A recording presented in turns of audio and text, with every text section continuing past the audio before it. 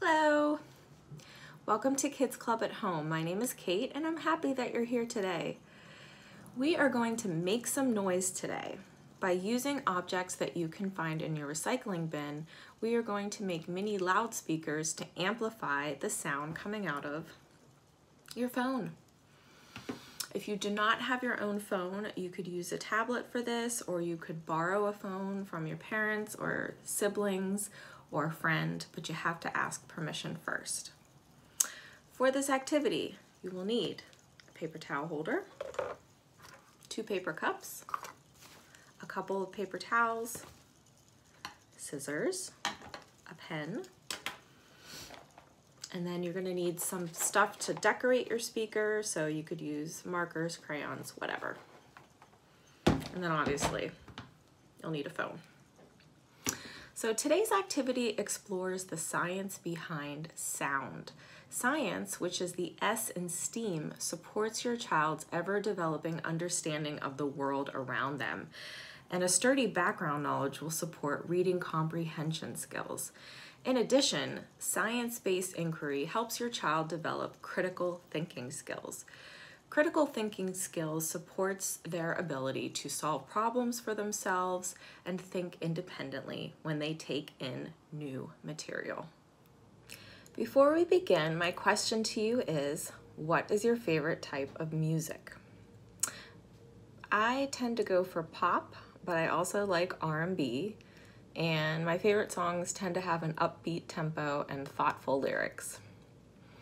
If you have any suggestions on music, please leave them in the comments. I'm always looking for some good suggestions.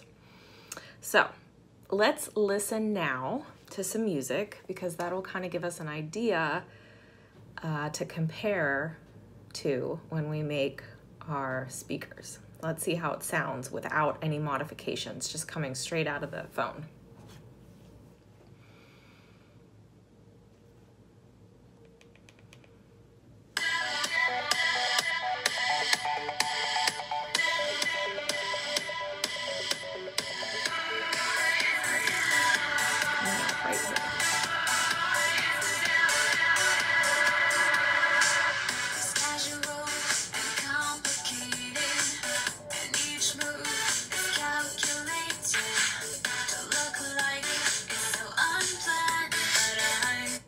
Okay, probably don't want to see me dance. So what do you think? Can we improve the sound? We will soon find out. We're going to do it just with a little bit of paper. So, as I said, you can do this activity with supplies that you have at home, but it's always a good idea to run it by any adults in your household before you start taking things or cutting things up. By the way, we always want to hear from you on ideas for activities, so if you have any ideas on things that you'd like to see me or anyone else do for Kids Club, please leave them in the comments or on social media. So, like I said, today's activity explores sound waves.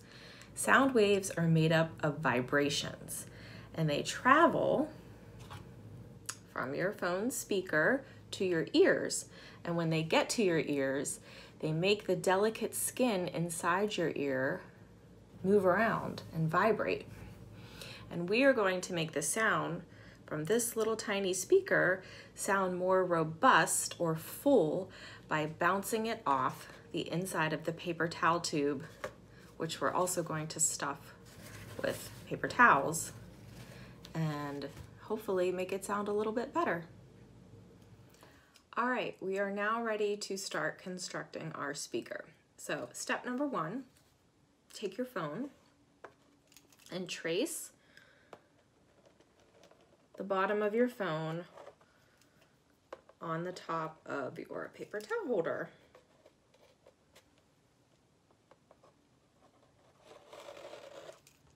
And then we're going to cut into the paper towel holder very carefully. You're gonna have to kind of hold it steady, watch your fingers, puncture it, and then we're gonna cut out a little flap.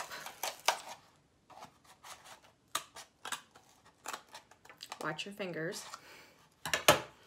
Okay, so open the flap a little bit so you've got now a place to set your phone into. Oop. I need to cut a little bit more.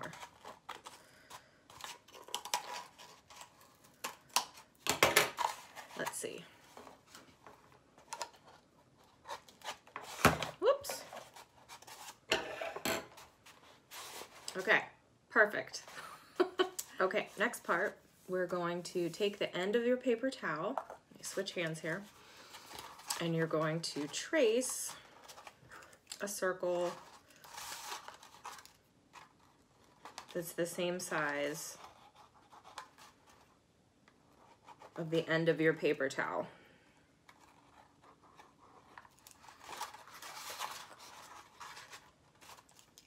This is not as easy as it looks. Okay, again, be very careful when you make sure your fingers are out of the way, when you make your initial puncture into the cup. Just please watch your fingers. Okay, and then you're gonna cut out the circle that you just traced with the end of your paper towel tube. Okay, and get rid of this garbage. And then basically you're going to take your other cup and trace the other end of the paper towel holder, same size, of course. Okay, so now we have our paper towel tube with the top cut out with the flap to put our phone inside. We have our 2 cups with the sides cut out because those are going to go on here. The next thing we're going to do is take your paper towels and we're going to shove them in the sides, each side of the paper towel tube. And that's going to help absorb some of the sound coming out of the phone and give it a more robust sound. So if you don't have paper towels, I was thinking you could probably use some other things. I wonder if you could use newspaper. I don't know. Could you use tissue maybe? Tissue's not really as thick as paper towels, so maybe like gift tissue paper. Why do you think one thing might work better than the other? You could certainly experiment at home. It's easy enough to take out the paper towel and put tissue in there, or like I said, gift paper or newspaper or notebook paper. I don't know if each thing would sound different or not. But we're gonna go ahead and put our cups onto the end. Okay.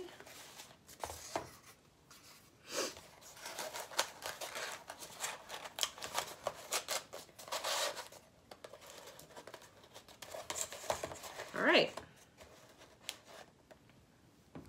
And then your phone goes in the top. The last part, oh, that's much sturdier now. Okay. The last part is to decorate your speaker. I think I might put some flames on mine, or I don't know. I like red, so I might decorate it red. What do you think you're gonna use on yours? I guess it depends on what you have at home. Okay, it's the moment of truth. I decorated my speaker with some flames, as I said, and I think it's time to put the phone back in and see if the sound coming out of it sounds any better with our tube and our paper towels and our cups. So I know I asked earlier if you had any music to recommend to me. I've been thinking about playing the playlist Hits You Missed on my Spotify. You probably got a similar playlist if you listen to Spotify, because what they do is they make a calculation. They use an algorithm based on the music that you did listen to this year, and they put all that data together and make a report and add some fancy graphics and give you some recommendations that are similar to what you listen to. So I'm excited to try that. But let's take a listen right now.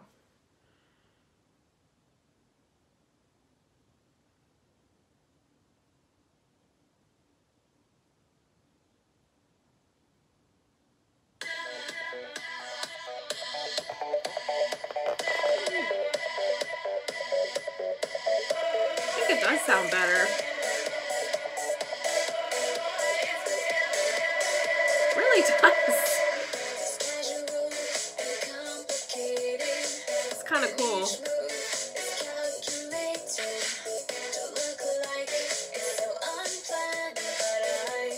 Pretty cool.